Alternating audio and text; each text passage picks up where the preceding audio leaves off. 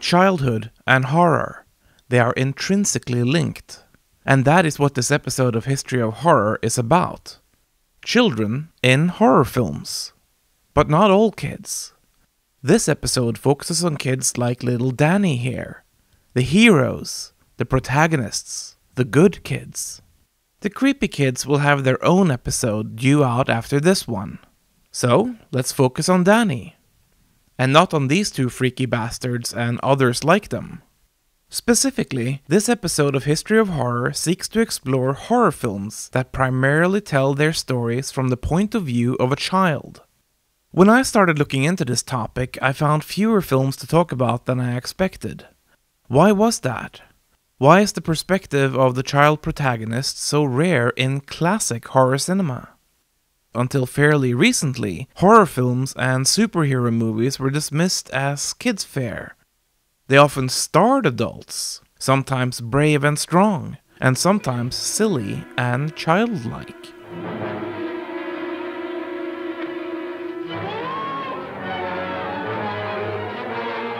So many of us discover our love of horror during our formative years. Thus, they'd make horror films for kids and teens. But the more interesting horror films about children are, in my opinion, the films that tell horror stories for adults, but that take a child's point of view. So let's explore the child protagonist perspective in adult horror cinema, and why it is rare, despite being incredibly effective.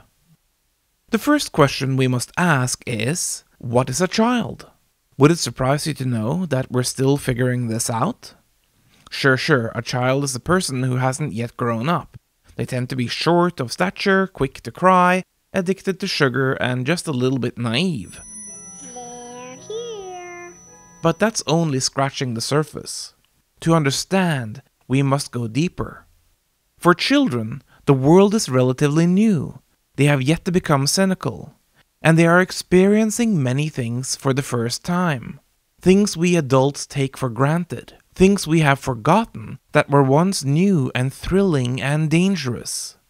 The child's sense of a new experience comes with the baggage of trying to understand it and contextualize it. What does this experience mean? How does it change my world? Why is the world like this? To reflect on new experiences requires a very active way of thinking and of sensing the world. Being new to something actually alters the brain's chemistry, and thus the child experiences the world differently than an adult in a similar situation. For instance, did you ever wonder why time seems to move faster the older you get? One theory is that time only seems to move faster because there are less new experiences to process. Processing new experiences slows our perception of time. But if something is routine to us, then our sense of time is sped up. So the less new experiences we have, the faster time moves. Seriously, if you ever meet, or lucky you, have a baby of your own that is about 6 months old, study their eyes. See how they take in the world. Their eyes are wide open, as if they just can't get enough of the world, because it is all new, and it's all unknown, and it's all a bit frightening. And time stretches in order to take it all in. Take him in the nose! Do it! Wolfman's got nards! Most of us remember being young. We are often nostalgic about our childhood. We remember what it was like to experience our first time doing a whole bunch of different things. First journey away from our parents and out into the world. First kisses. First encounters with the terror of adulthood. Recent filmmakers and novelists seem to have figured out that if they explore a story through the eyes of a child, the audience will on a primal level regress to childhood, and at least if the film or book is any good, they'll experience it through a child's perspective. Stephen King is a master at capturing this point of view. One of Stephen King's greatest novels is the 1986 epic tome It. It was filmed first as a 1990 miniseries, starring the wonderful Tim Curry as Pennywise the Dancing Clown. The story takes place over a 27-year gap. It is set both in the 1980s and in the 1950s, following the same group of kids who face off with a demonic entity that is feeding on their fear.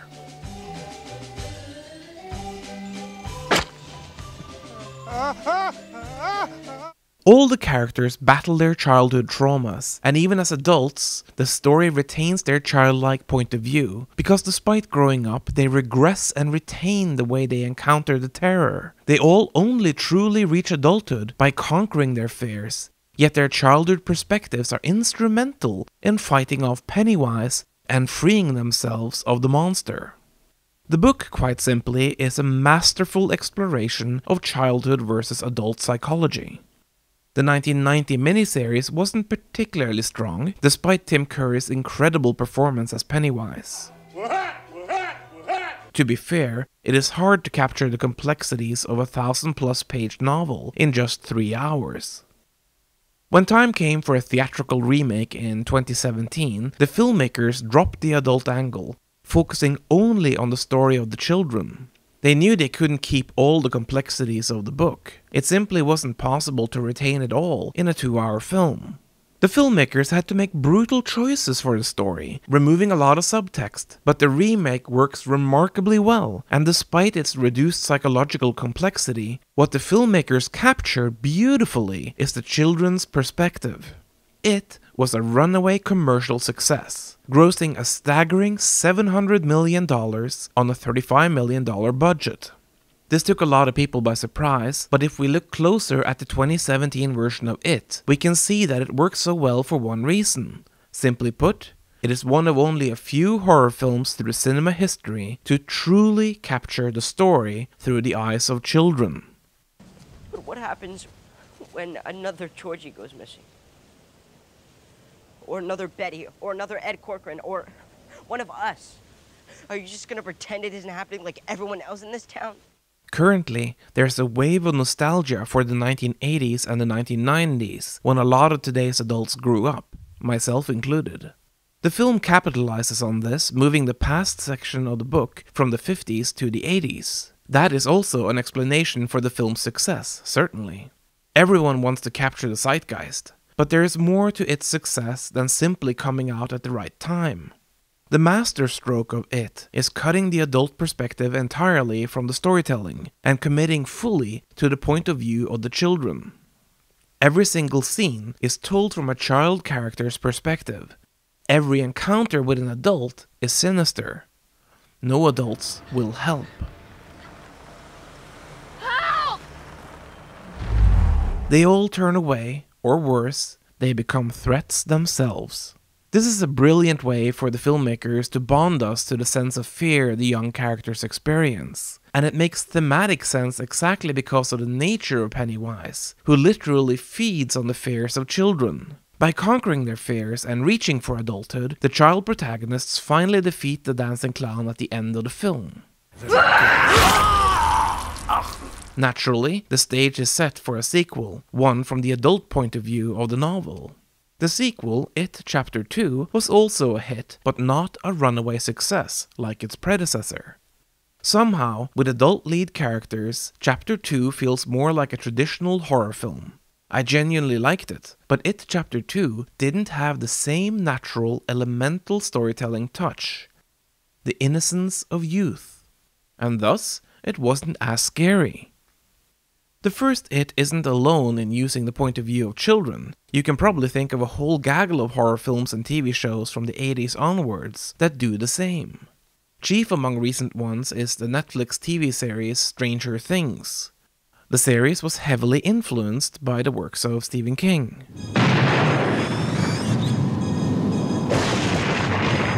Most Stranger Things fans I've talked to say they prefer the scenes with the children instead of the ones with the teens or the adults. This despite the series being an ensemble with lots of highly compelling screen time given to all of its characters. And quite frankly, the adult actors are damn good too. In fact, The teenagers and the adults have equal-sized parts to the children, but the perspective that seems the most riveting is the childhood one. Indeed, horror is often well served by being approached through the eyes of a child. So again I ask, why is it so rare to find older horror films that truly employ this point of view?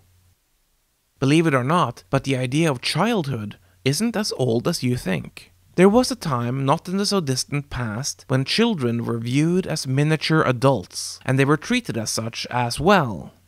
Enter the era of psychology, where humanity began exploring how we are formed into adults.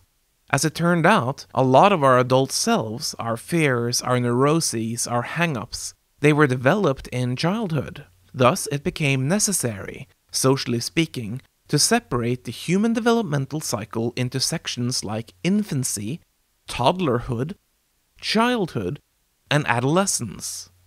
With the dual advent of psychology and modern philosophy, childhood became recognized as its own extremely important and formative era of human development. New theories from the likes of Sigmund Freud, John B. Watson, and Carl Jung tracked these developments, charting them for the first time in human history. The psychologists built their theories on foundations of modern philosophy, like that of Jean-Jacques Rousseau, who in his book Émile initially described the 3 stages of development as infancy, childhood, and adolescence. We take these concepts for granted today, but in Rousseau's time they were forward-thinking, and soon educators adopted his philosophy all around the globe. It would take another 130 years for marketeers and advertisers to learn how to exploit these aspects of childhood development. But after World War II, the modern teenager was born, and teenagers liked horror and science fiction. Once the concept of teenagers became accepted as a cultural reality, shrewd business folk began to market to this crowd. Do you believe in ghosts? And then we got drive-ins and lots of teenage monsters. If we are products of our childhoods, then no wonder a child's point of view works so well in horror cinema. One of the first films to properly explore this was Curse of the Cat People, made in 1944 by directors Gunther von Fritsch and Robert Wise. It was a sequel to the 1942 horror hit Cat People. The 1942 film focuses on adult characters telling the story of a woman who believes she turns into a panther when romantically aroused. It is compelling, atmospheric stuff.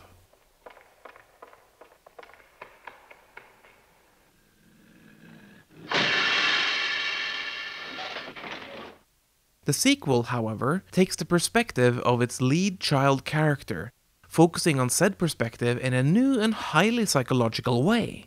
For the record, Curse of the Cat People hardly has anything to do with the previous entry in the series, aside from the title and the presence of actors Simone Simon, Jane Randolph, and Kent Smith, repeating their turns from the first film. But as for the turning into a panther angle, that is practically absent from the sequel.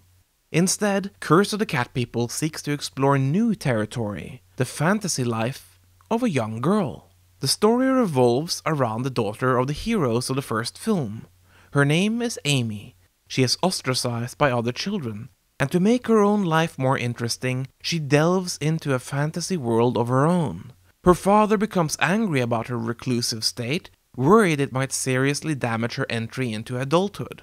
But from Amy's perspective, she is far more interested in the mysterious apparitions of the long-since deceased Simone Simon, the cursed Catwoman from the first film.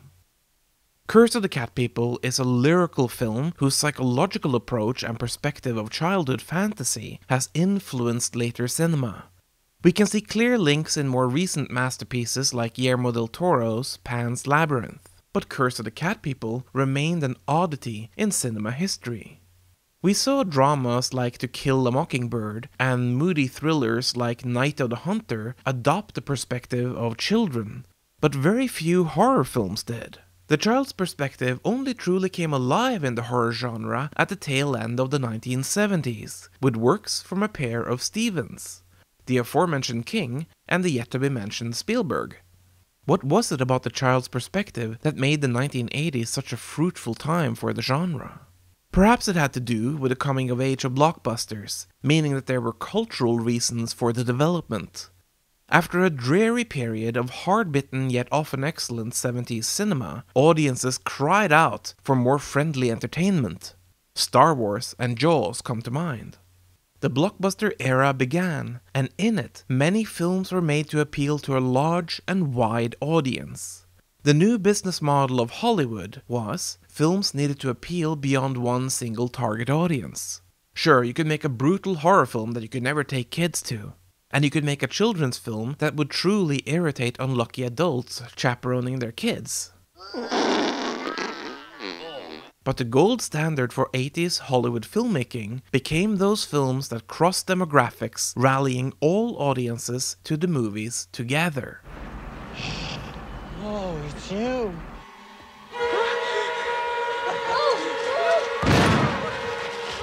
This had a funny side effect of allowing horror filmmakers access to children in a new way. Horror films could be made to appeal to kids, without the need of man-children as seen in Zombies on Broadway and the collective works of Abbott and Costello.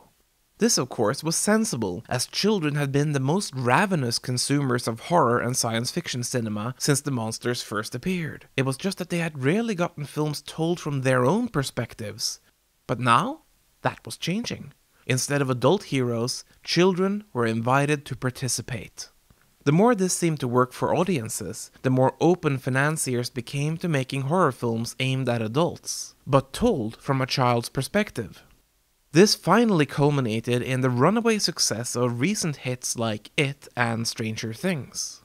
So what had changed? It wasn't just that filmmakers realized horror stories could become even more effective if we, the audience, experienced them through childlike eyes. But it was also that we had changed our approach to entertainment on a cultural level. I think it comes down to a generational shift. We are currently in an era where it is okay to be a nerd. It is okay to be childlike, even as an adult. We are no longer overgrown clowns or parodies of people who could not grow up. Now, we can love the things we loved as children, while remaining high-functioning adults. This explains our love of the superhero genre, which was previously dismissed as juvenile, but now, today, it is one of the most important cultural expressions in cinema. This is certainly generational, and we came to this point around the same time kids who grew up watching home video and playing video games became middle-aged. We in this generation, and those that followed, allowed ourselves to take our childhood with us into adulthood. No wonder shows like Stranger Things and movies like It are so successful. We are no longer afraid of our childhoods. We allow ourselves to play more. We have finally crossed over completely from a time in history where childhood was just something you had to endure to get to adulthood, and we have entered into an era where we allow ourselves to remain childlike in several aspects of our grown-up cultural experience. But is this a bad thing or a good thing? I guess that depends on who you are as a person and how you approach life.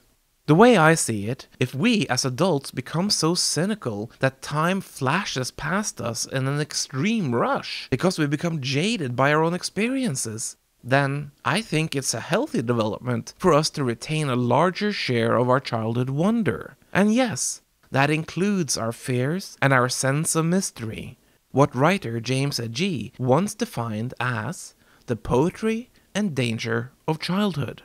I'd rather not have my life flash past me in an indomitable rush, without wonder, without poetry, or without danger, because life is already too damn short.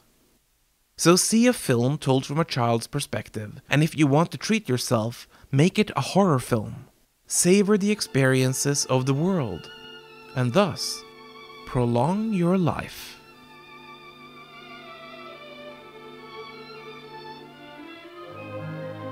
My name is Wolfcraft. This is History of Horror. If you enjoyed this episode, consider liking, sharing, and subscribing.